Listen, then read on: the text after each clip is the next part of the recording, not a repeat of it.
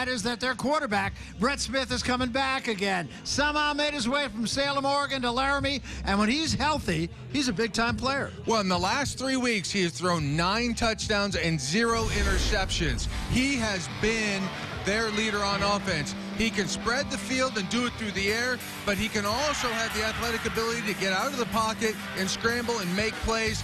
He is going to be the leader on this team. He is the leader on offense, and their offense goes as he goes. And Brett Smith, the quarterback about whom we spoke, he comes out of Salem, Oregon, was the state player of the year in Oregon as a high school senior. And you can see very high completion percentage. And that number of a preponderance of touchdowns as opposed to interceptions, that's always a good thing. And one thing he does, paced offense. They go empty on first down here. And this is just going to be a straight run all the way for Smith. And he's going to maybe lose a yard. Kyle Magnuson. Smith, the quarterback, empty backfield again. Straight back with time. Throws. One-handed catch that time by Herron. And Herron is going to get it all the way down to the 34-yard line of UNLV. Kenny Brown defending, but a great grab to UNLV electing to only bring 3. They drop a defensive lineman in coverage and right over his head, but great to be able to tip the ball to himself, and you're going to... And 6. Blitz comes. Smith with time as they pick the blitz up. Now he runs out of time. He's got no place to go. He's going to be sacked for a loss of about 3.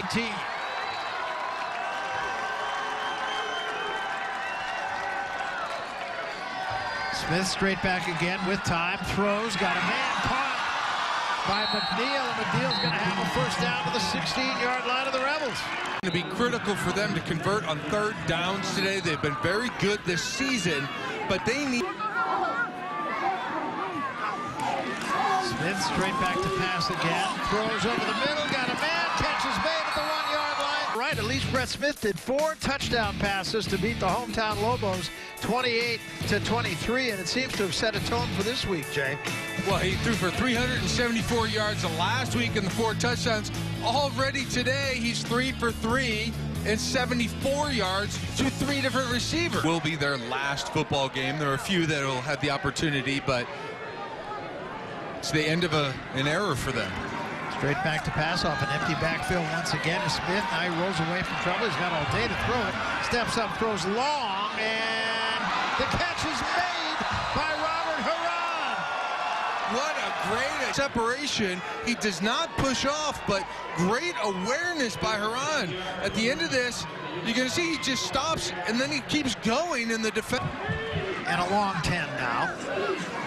Smith straight back. Blitz comes, picked up, goes to the end zone. A lot of contact. Smith once again with time. Floats it out here just a little. And one of the things that Smith does, and it helps him, is and make some stops on 3rd down against a very efficient and effective Wyoming offense. So once again, an empty backfield on 1st down. They mark this at the 28-yard line. Smith in trouble now, and down he goes. It's time to keep a back in the backfield. And this is kind of a quarterback draw, and Smith's going to get the 1st down into Rebel territory at the 46. Tony Maka. They go very quickly, and this is Wick out of the backfield on a reception. Turns it upfield, inside the 40, inside the 35. For him on 2nd down and 8. Smith in trouble. Now he rolls away. Now he throws, and wide open this time is Ruffran. And Ruffran steps out of bounds inside the 10-yard line. That was just... Had it been a little bit better thrown ball, that might have just been a walk. But you see the pressure coming on the outside. Without making a touchdown. Smith to throw again. Quick toss this time. And a 5. Close to 6 yards. So mark it right at the 5-yard line. So 4 to go from offensively. Just done kind of a power formation for the Cowboys. First time we've seen this set today. Play fake. Smith going to go up. Throws underneath. Catch made. Touchdown. J.J. Quinlan. See why Brett Smith has been so good the last 3 weeks. They have so many different formations and so the big numbers up, and That first-team freshman All-American that he got last year is looking for real, Jay. Well, he's 8 for 10 for 165 yards and 1 touchdown already just in the first quarter of this game, because he threw it right into the teeth. You can see right there in your living room. Vacated. Second down, they need 3, and they get 3 on the pass this time, going very down and 8. Smith straight back, pump fake. Now he's in trouble, rolls out of there. Now he just throws it away. Smart play by Smith. You know, 4-man rush, play fake. Smith rolls, throws the other way. Got a man wide open. Flag is down. Catch is made this time. The guilty party. He's the man who put the points on the board for the Rebels. So again, a little change up with the stop this Wyoming offense, and they have just enough wrinkles that you can't get a beat on where they're going to go. You can't get a tendency. Here comes a blitz off the corner, and now Smith rolls away. Now he's in trouble, gets away, now comes to the near side. Now he buys himself some time, and he throws underneath, and he threw it a little behind. To create something, his first receiver's covered. Looks like he's going to get a sack for sure. And then he runs and has the presence say, oh, there. That's a very catchable football. It was behind Rufran, but he should make that catch. So now 3rd down and 11. And Smith on a screen this time, nothing doing. Cracked. It's interesting that Wyoming comes out and their entire offense is set in their formation every series, and UNLV is slow to come out defensively. So 1st down at the 17-yard line. Play fake. Smith going to go up, throws. Very nice touch on that ball and the catch. Able to get up and continue to run. He had some more yardage to make. Nice touch on this pass.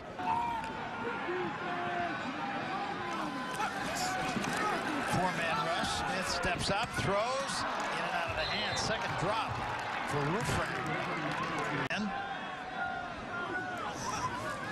Play fake, and Smith rolls to his left, steps up, looking deep, and it is caught. Kept it in front of him. Trey Norman with the... Kenny Brown, the safety, thinks because of the little look by Smith, goes over to the other receiver. Yards.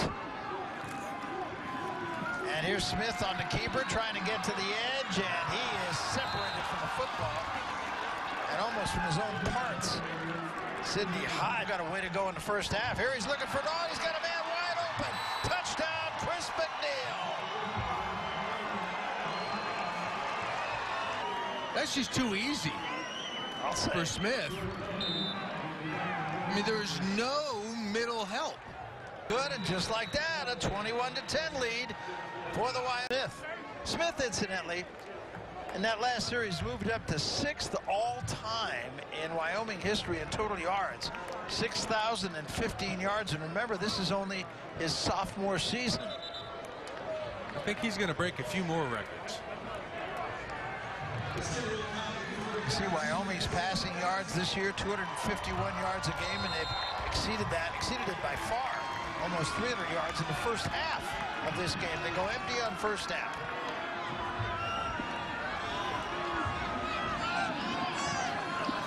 Four-man rush. Smith steps up, throws, got a man caught, still on his feet, flag comes down. Giving up huge chunks of yards defensively. UNLV, they go empty again, here comes a blitz. Smith steps up, gets away from it, now still on his feet, now he's going to run 25-20, and he'll step out of bounds at about the 17-yard line. Quarterback will either try and make a bad pass and it'll be a interception, or they just fall to the ground. He had the awareness to not only get out of the pocket, but first down. The clock will stop if they make a first down. Smith pump fakes that all day to throw it. Now he finally does. The catch is made. That's going to be yes. And they're on the doorstep again. At the 10-yard line. Now they really spread it out here. Empty backfield, 5 receivers. Smith, quick pass this time, and stepping 4-yard line. And there's a pass and a score, just like that. Looked like a run, brought the linebackers up. Chris McNeil right there, pitch and catch, touchdown. I'll tell you what, Smith is just running this team like a symphony conductor. Absolutely. Seconds. I think he's having fun. Yeah, I would hope so. 5 plays, 75 yards, 42 ticks of the clock.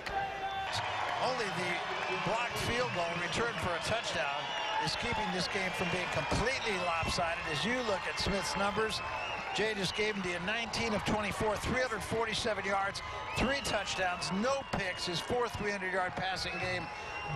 Again, they spread it out. They actually spread it out past the numbers. Smith straight back, has to roll away from pressure now. Under duress, and he will throw it away. Smith straight back once again. Steps out, throws deep, a lot of contact, and a flag comes in. The service academies. Yes, Air Force still does it this year. Here's a pass caught this time by Claiborne. A flag comes in late again. Mental mistake after mental mistake. And this is clearly, oh, he takes a huge shot. That's more than a mental mistake. No, that is lucky that Brett Smith is not injured. I mean, this is a humongous hit. 2nd down and 12 now. Smith throws, catch is made. Again. Here's Smith going to put it up this time. Has all day to throw it. Now he runs out of time. Now he's flushed to the right side. Now he throws on a run, and the pass is caught. Allows his receiver to come all the way across the field, so nothing's open. This is called the old scramble drill, where you go, you follow the quarterback, great concentration, get there in time. At the 36-yard line, 1st down, and a screen that was almost intercepted. Instead, it's caught. Whatever adjustments he's made, they have paid off extremely well here in the 2nd half. There's a quick pass and a quick tackle. Norman, they go empty. They've had great success with this particular formation. 4-man rush. Smith has to step up. Hit as he throws. Pass is caught. Going to have to put it away. And UNLV is going to get it back. Somebody got a hand on Smith. There you see it right as he threw the ball. Then they are. Remember, Wyoming opened against Toledo. And Toledo, pretty good football team. They lost by 3. Then they lost by 2 to Cal Poly the next week. And then the following week, they lose to Idaho, or they beat Idaho in overtime. And then lose at Nevada on the 6th of October in overtime. They lost by 1 at home to Air Force. I believe the personnel, and I believe the coaching staffs, and everything is there for both these teams.